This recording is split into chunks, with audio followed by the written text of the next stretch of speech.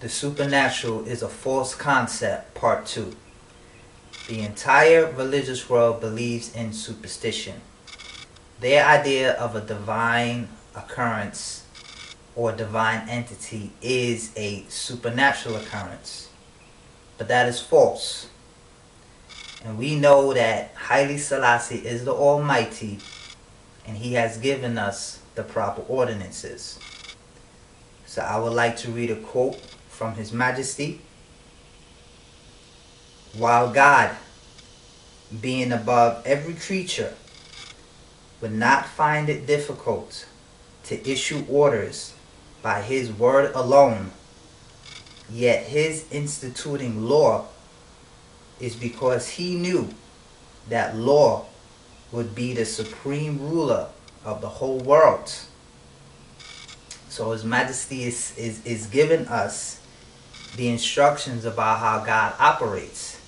And He says that God instituted law, and this law is the supreme ruler of the whole world. So the world and the universe follows laws, biological laws. Okay, these natural laws is what God set up in place, and this is what rules the world. This is what rules the universe, right? So His Majesty said that God is not going off of His word alone, which means that basically what He says, whatever He says it is, that's the way it is, right? Because God came to set an example. So it's not off of His word alone. God actually set up laws, and He Himself is subject to His own laws, because these laws, like His Majesty said, rules everything, rules the world. Okay, so God is subject to His laws. God set up the law, and God follows the law. All right, let me read another quote. This is from the autobiography of Emperor Haile Selassie. In the absence of any special regulations or laws, man will do as he pleases, with his caprice as the only principle guiding him from day to day, and brings about fortuitous changes according to his character. He punishes without proper judgment and kills and hangs people. So this is the mind of a leader, right? This is when you're able to see 10 steps ahead and understand the ramifications of your policy. If you do not have a law in place, if you do not have a law that says, okay, this is the guidelines. These are the guidelines. This is how we operate. And this is the way it's supposed to be. If that is not clearly defined, then humanity, mankind, the universe is in chaos. They can do whatever they want to do. Okay, they can behave in whichever way they want, and it's only their conscience. If they feel like, if they wake up in a bad mood, if they had a bad night, then they can just now do whatever they want. They can now beat up people, kill people. It's basically chaos. It's anarchy. Without law is anarchy. Okay, and God understands this better than anybody else. God understands this. God sees the whole picture. Okay, He knows everything. So laws are very important. Laws are very important. God set up the laws of nature. Okay, the laws of the universe. That is what God did. Okay, so when we're talking about how the world operates, people attribute the title of God, in whichever language they use, to the entity who made it this way, who made the universe, who made it the way it is, who made it so that a man and a woman is the only way to have a child. That is God's ordinances. You cannot have a child in any other way. So it's not a stork who just leaves a baby at the doorstep. And it's not a woman who is so pious and she just miraculously has a child inside of her stomach. That is not the way the world works. Okay, that is not the way God set it up. And when we are believing in ideas that deviate from the order which God created, then you are actually going against God. Now, the religious world been taught backwards because they believe that the supernatural and the supernatural basically means that you are deviating from the laws, the natural laws, and you are superseding the natural order. The religious world believes that when you do that, then that is what makes you divine, and that's what makes you favored by God, and that's what makes you godly. But that is false. Okay, the entire religious world has it backwards. You're actually supposed to follow God's laws. You actually are supposed to keep his commandments and do what he says and obey the ordinances that he put in, that he established. Because if you do not do that, then you're going against his law, and you're creating chaos.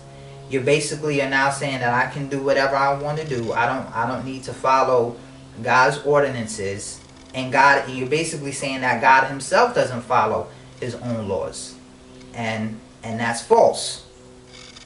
So let me read another quote from Haile Selassie. It is by his creating the whole world with inviolable and firm laws, determined forever, that the Creator causes us to believe in his existence and supreme rulership.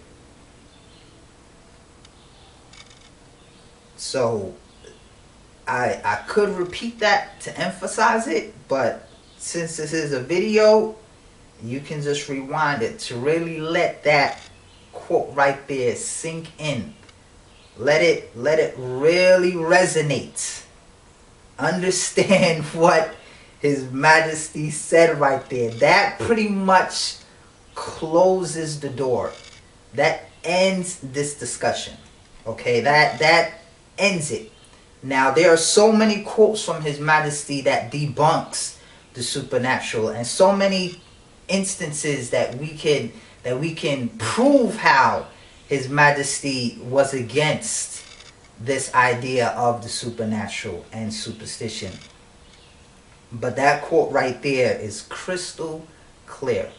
It is crystal clear that the supernatural is a false concept, and that Haile Selassie first debunks this idea. Okay?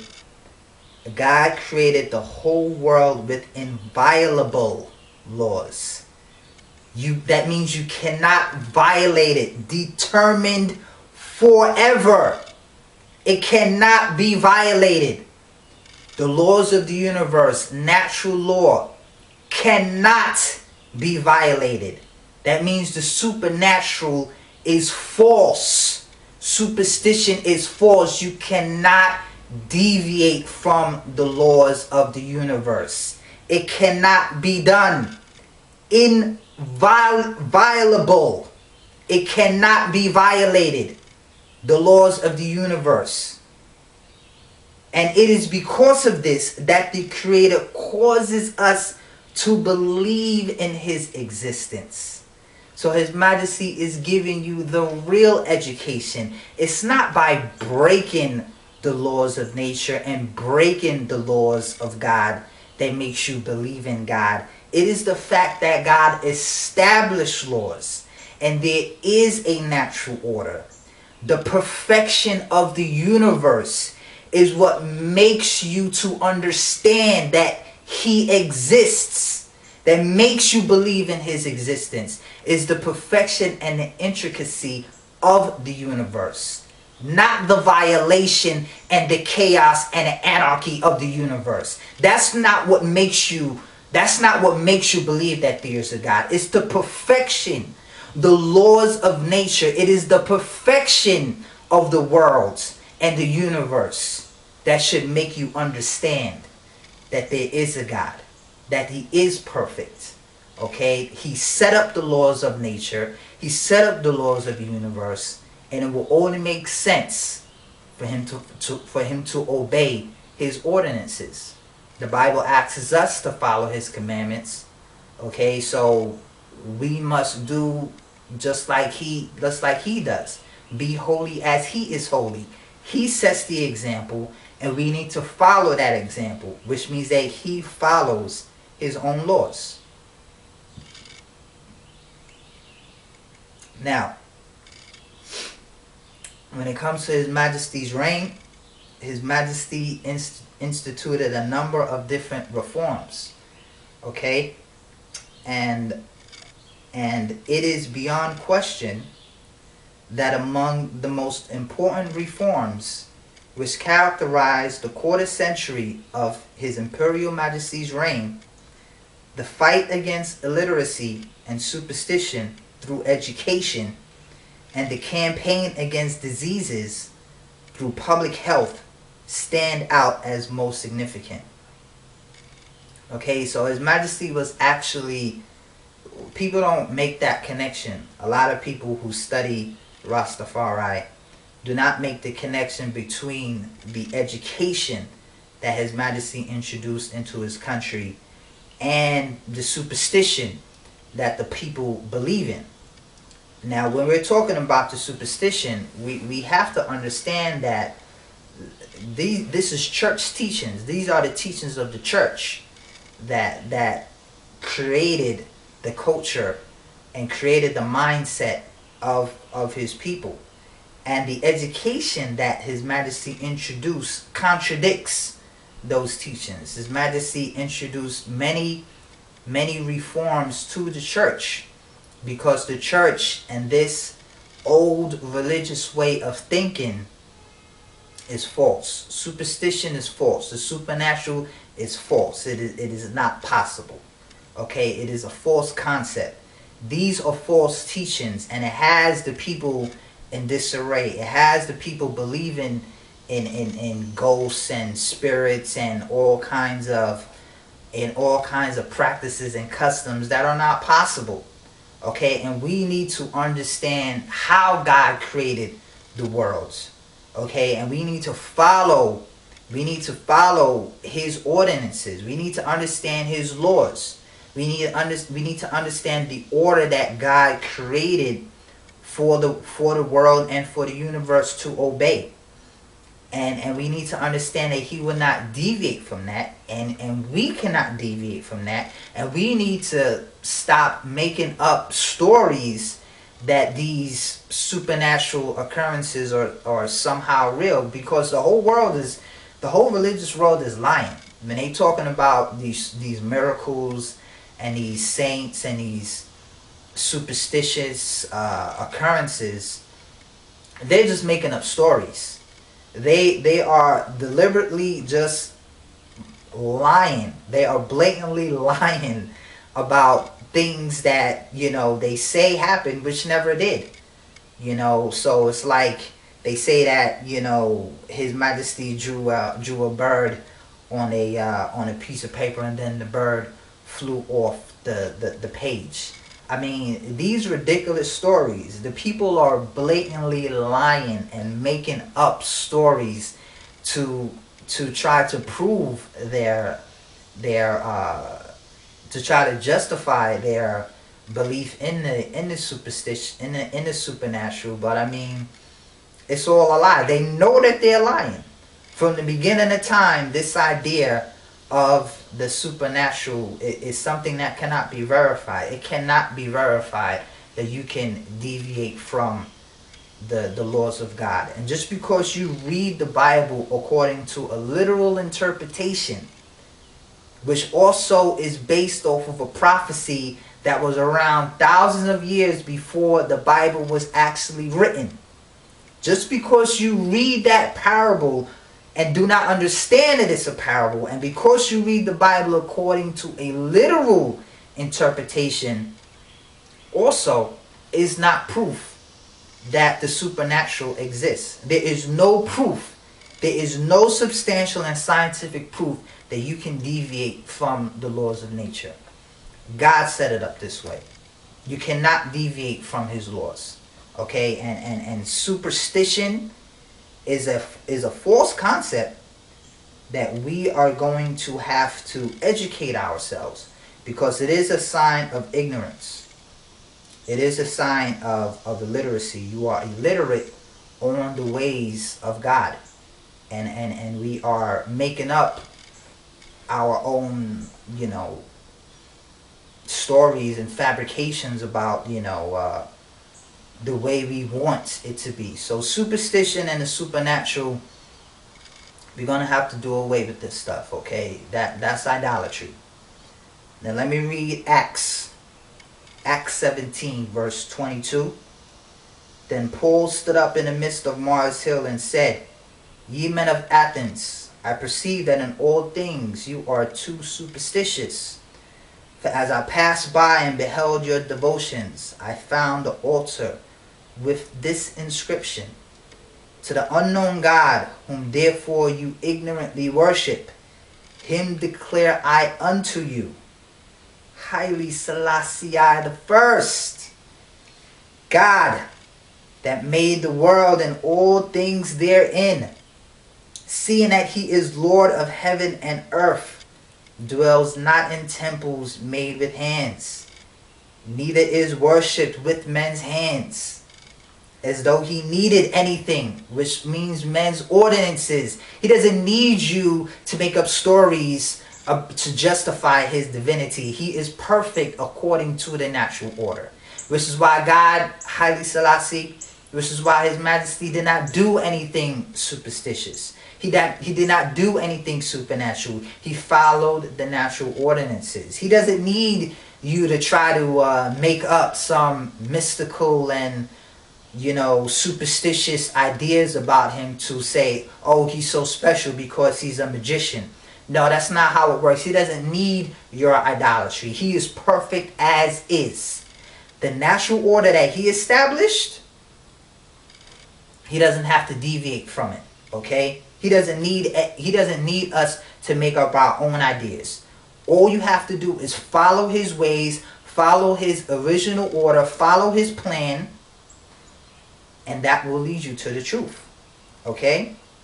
Seeing he gives to all life and breath and all things, seeing that he is the Most High, seeing that he is perfect, the way he set it up is the way that we should obey and understand that that's the way that it should be. There's no reason for him to break his laws. He doesn't have to break his laws to prove who he is. The story about Jesus, the miracles of Christ, the walking on water, the virgin birth, the healing of the blind, all of these miracles, the rising of the dead, all of these miracles are parables. It's not literal. Okay? When Moses in Egypt and the fire rained out the sky, okay? These are parables. It's blatantly a parable. Okay? It's blatantly a parable because you cannot deviate from the laws of God. Okay? And it said that God sent his son, and Jesus Christ is the mediator between God and man, right? Which means that he's the only one who can give us the true interpretation and the true understanding of God. It is through the Son that you can get to know the Father. So it is Christ who gives us the true understanding of God. That means that the Bible is a parable. Because only if it was literal, then the only reason why you would need someone to explain it to you is if you cannot read. Okay? So it is blatantly a parable. If it was literal, then anyone who knows how to read would just be able to pick up the book and they will have the right understanding. Okay? But it is not that simple. That is why God sent his son. That is the purpose of Christ. Only through Christ will you be given the true understanding of God. And it is for this reason that we know that Primus St. Croix is the Christ, because he's the only one who explains God according to logic. He's the only one who explains God correctly. Okay? He's the only one who stands for the renunciation of idolatry, superstition, the supernatural. These false ordinances have been crushed. Okay? These are the teachings of the real Christ. Okay? Logic, understanding, knowledge, wisdom, according to real terms. Okay? So again, let's quote from His Majesty. Knowledge is a treasure that must be grasped, and which no one can confiscate. It is a diamond without price, which prevents the breaking of heaven's decree, and preserves from a path to destruction. Knowledge allows you to inherit the kingdom of God, which the mind of man cannot conceive, and is a counselor in time of adversity. So may God grant you to attain a wisdom and knowledge such as I have described. Those are the words of His Imperial Majesty Emperor Haile Selassie I, asking us to have this type of knowledge and this type of wisdom, this real concept of knowledge that prevents the breaking of heaven's decrees and preserves from a path of destruction. And it is only according to true knowledge that you can inherit the kingdom of God, which means that it is only according to the real understanding of the laws in the universe that you can understand God. You do not have God, you do not understand God correctly if you believe in the supernatural and according to these superstitious fairy tales. Okay, so the ideas of religion was made up thousands of years ago by scientists and philosophers who had no idea, who did not have the correct concept of the order of the universe. So they believed that the earth was the center of the universe. They believed that the earth was flat. They believed in all kinds of weird and false ideas and concepts that now that the world has become more enlightening, we know that these ideas are false. This is why common Christianity, a lot of people are now leaving the church. This is why almost all scholars, almost anyone who is really educated, cannot be a part of the common ideas of religion, because it's blatantly false. Okay, now we need to understand that the true God, that the real ordinances of God do not deviate from His laws. Okay, so if they was actually giving the people the right instructions and the right interpretation of God, then no matter how much education you receive, there will not be any conflict and contradiction with God Himself. Okay, so like His Majesty said, it is for this reason. It is by His creating the whole world with inviolable and from laws determined forever that the Creator made us believe in His existence. It is for that reason that He follows the laws, and that there is a law that proves His existence. That is what should make you believe in God, is the perfection of the universe, not the violation and the chaos and the made up fairy tales, these superstitious and supernatural ideas. That is not what should make you believe in God. Okay, the perfection, the laws, the beauty of the universe is what should make you understand that there is a God. He is perfect. He knows everything. And He is worthy. He is worthy to be praised. Emperor Haile Selassie I.